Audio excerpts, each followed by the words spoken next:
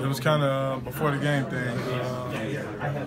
Talking to my teammate about it, and I just happened to be in the right spot at the right time, and timed it up well. I had the open court, so I had to get the crowd involved. Yeah, in the locker room, I was talking to Carlton about it, and so I just got the open lane. And, well, I don't know if you believe me or not, but I'm a man of my word. So I think it was my 360. Then Josh came down and hit a three, and then got a steal, and then I hit a three, and the crowd was just going crazy. So definitely gave us different momentum and different energy. So it was definitely.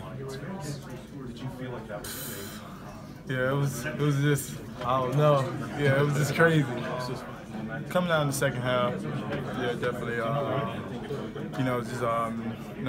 denying the guards and stopping me from getting inside, or, just doing the little things.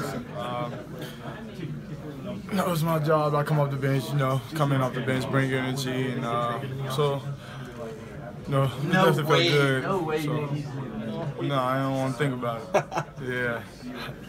At practice, we don't play out of bounds, so, I just kept going, got the steal, hit the ref, and, I just picked the ball up, pitched it back to Devontae, and Devontae just threw it up to him. So.